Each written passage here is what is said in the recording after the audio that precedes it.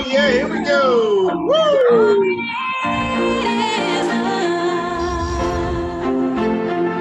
All we need is love.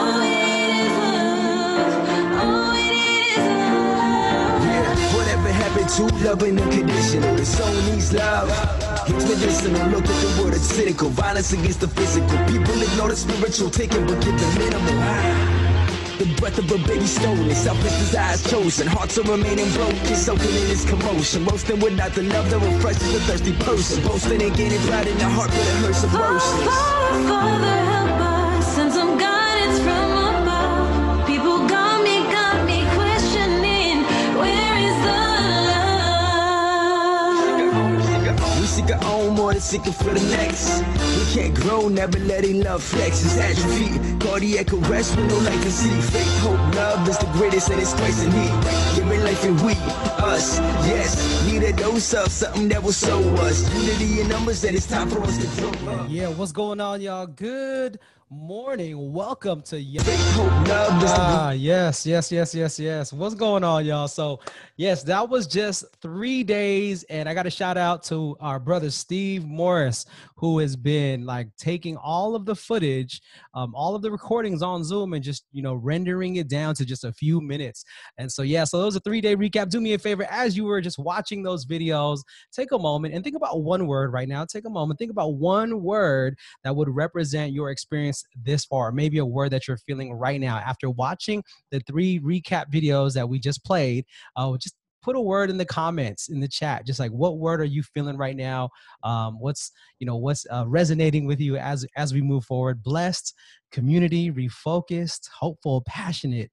Yes, together, hashtag woo. Yes, blessed, happy, team, blessed, nostalgic, joy, cared for, service, great, inspired, amazed by God, involved. Amen. And so yeah, so as we're not done with this. Is our last session, and we are going to open up an opportunity to hear you one last time with the big group towards the end, so that we can, hear from you. It's a tradition that we have here at Youth on a Mission to give the opportunity. I want to go ahead and hand it over to my brother with the same blessed mother. Again, Armando Cervantes, coming at you from the Diocese of Orange. He is the Director of Youth and Young Adult Ministry, as well as the Interim for Hispanic Ministry. Let's give him some love, y'all. What's going on, Armando? Good morning. Thank you for being with us. The reality is the world tells us what leadership is. You get books, you get quotes, you can look it up and look at it in millions of ways. And yet there's a part of me that says, I don't want you to kind of look at it that way. Because the world, when we ask the question, what do leaders do? They normally think they lead, right? They guide, they direct, they command, they make things happen. They're active people. They have power and control to change or do things. And yet, is that the leadership that Christ himself is inviting us to? In fact, the better you and I follow, the better leaders we become. And that's a paradox for a lot of people to think about. What do you mean? The more I follow, the more I can lead. The disciples, the followers, are following the leader. And yet the leader is saying, be a follower, be a servant, be humble. So everyone's saying, I want to be the first, Jesus. And he says, to be the first, you need to be the last. Great and empowered by Jesus Christ. And that is awesome. But I don't want you just to be a disciple, because a leader isn't just living discipleship. He and she are making other disciples. And can you be willing to say, I don't want to just be a disciple. I want to make other disciples. See, because that's where leadership is. The action step, the doing something. See, it's easy to say, well, I'd be a disciple. I'm going to read my Bible. I'm going to pray the rosary. I'm going to go to mass every day. And all of those are great. They strengthen us. But leadership then requires the action out. So the leadership should send you out, should send you forward to be that light for the world. If it's not sending you out, and I'm not saying mass is amazing, rosary is amazing, all of these things nurture us. But if they're not sending us forward, we're not leading, brothers and sisters. We're not doing God's will for our lives and for our world. Every moment, you and I are being invited to be God's hands and feet in the world, to have the heart of God as we journey into the world. And so many a times, you and I are like, oh, maybe it's not me. Maybe I don't do this. No, I don't have a title. The priest should do that. Bro Vic should do that, right? Bro, Ryan is amazing. He's the one that should do that. I'm not ready. What if I told you it's not about being ready, right? God somehow finds a way to qualify those who have been called, right? You walk, you listen, and you share. You know, you and I who are leaders, who are growing, who are learning, we want to jump right to the sharing part because I have so much to tell you. Just shut up and listen to me. I got Jesus's love story for you. And people are like, what? I don't want to talk to you. You know, you're crazy right now. And Jesus is saying, don't start like that. I start with walking with people. Then I listen to people. I don't do the sharing to the last part.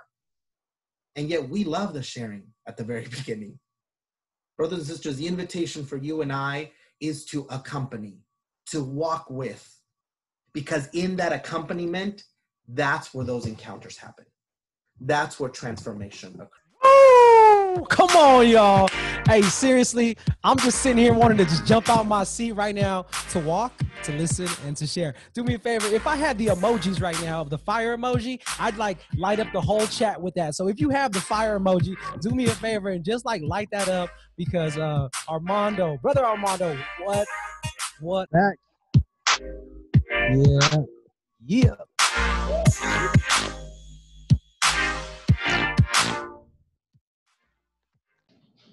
We talked about leaders that we look up to, and I picked Saint Therese, the little flower, because she like dedicated her life to God and she did small things and she didn't like try to be famous or anything like big. She just like really dedicated herself.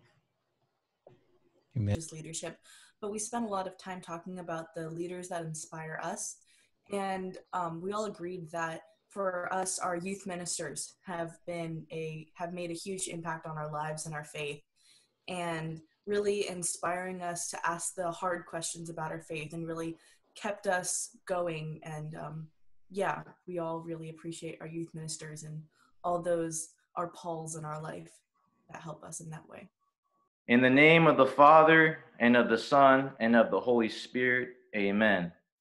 The Lord be with you. Brothers and sisters in Christ, we now come to the last day of our 4-day journey here at Youth on a Mission Online 2020. In these past 4 days, the Lord has equipped each and every one of us with tools to set the world on fire, as God has chiseled us like a statue, refining us like gold to set us on a mission to proclaim the name of Jesus Christ to all we meet and encounter, and to be the future leaders of our church. You as you go forth on your mission. Brothers and sisters in Christ, the cross is the foundation of our discipleship. It was through the cross that Christ defeated sin once and for all, giving us hope that all our pain and suffering that we endure in this life will be nothing compared to the eternal glory we will receive one day in heaven. May the Lord bless you and keep you. May he uphold you and strengthen you. May he equip you now with all you need to be the new leaders of the church, the same church that Christ founded on the apostles 2,000 years ago. May you be his instrument of love, goodness, courage, patience, kindness, and strength. And may the Lord bless you as you go forward in mission. In the name of the Father, and of the Son, and of the Holy Spirit. Amen. And thank you again, Brother Vic, for that beautiful commission, and Armando for just lighting us on fire even more today. So thank you. I'm back. There we go. Beautiful. All right, everybody. So let's go ahead and we are going to just choose, open up the floor or open up the Zoom room for anyone that would like to to share. If you want to unmute yourself to do a couple spotlights. And if you share a highlight in your Youth on a Mission experience. Pablo. I thought it was really good this year. The workshops were all really good. My favorite keynote definitely was Armando's. He did a really good job, I think. Another highlight for me was the small groups. They're really good. They're a bit short, but they're really good. And yeah, just getting to know a lot of new people and just been really great. But I had such an amazing time. Everything, all the talks, all of the workshops, it was absolutely amazing. I'm on fire right now, and I'm sad that I was a senior and I only got to experience it as a participant once, but it was just absolutely amazing. I'm just leaving this experience like very inspired, not just to make a difference in my parish, but in all of the communities that I'm a part of. And I just want to thank everyone. How we kind of, even though it's somewhat different from what Jesus suffered, we're still suffering, and how we should look to Jesus to help us look for change. Kenzie. I definitely enjoyed my experience with YOAM. I would like to thank my youth group leaders for recommending this to me. I definitely have something to take away to bring to my Catholic club at school, and hopefully, bring it street evangelization, bring that to you too. Well, this is it, y'all. We are in the home stretch, and last thing to do now, thank you for doing your surveys. Last thing to do now, you're just going to check out with your small group leader.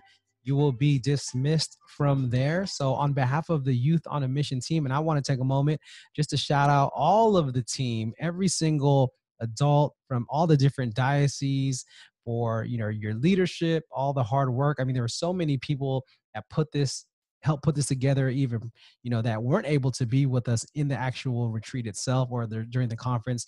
So we just want to take a moment to acknowledge them for all the hard work they did. And again, on behalf of Youth on a Mission, now it is your turn. We're going to give you the torch. It's time to run the race, and it is time to lead. So with that being said, we are just going to play our song as we are on our way out, and we're going to send you to your small groups. God bless y'all. Your ability to put all this together. And I mean, this is the first time you've ever done something like this. So to figure out what the flow would be and how it would work is, very inspiring. And you did an amazing job. I think the teens were really happy to see each other and to be together and to see leaders. So thank you for all your hard work and your creativeness. It was really fun. So Morris, if you're listening, that's your one compliment.